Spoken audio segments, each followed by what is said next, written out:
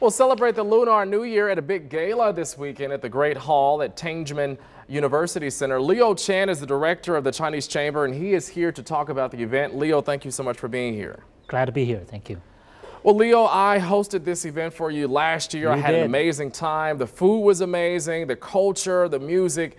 It's really an amazing time. Yes, it is. It has been. And this year it's going to be even better. We are combining our gala with the Chinese live music concert at the CCM as well. So how does this event get bigger and better every year? You all have been doing this for about 10 years or so. Do you try to change it up? Do you keep the same model each year in and year out? Well, it's been always been very much participated by the local businesses and our chamber members. The reason we're getting bigger and better is, of course, by the support of our local businesses and our members as well.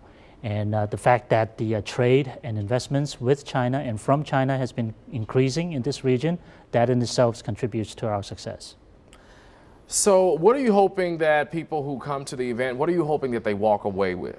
Oh, they all walk away with a fantastic evening of celebration.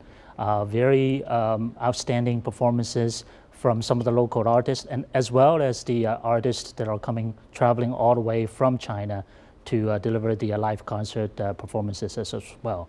And then, of course, a lot of business contacts, business connections that can be built, and relationship building with local businesses and also people from all over the world. Okay, Leo, if people need the information one more time, how much are the tickets, where is it being held, and when? One last time. They can all visit our website, which is www.china-midwest.com, and click on events and gala. All right, Dr. Leo, thank you so much for being here. Thank you very much. I appreciate it.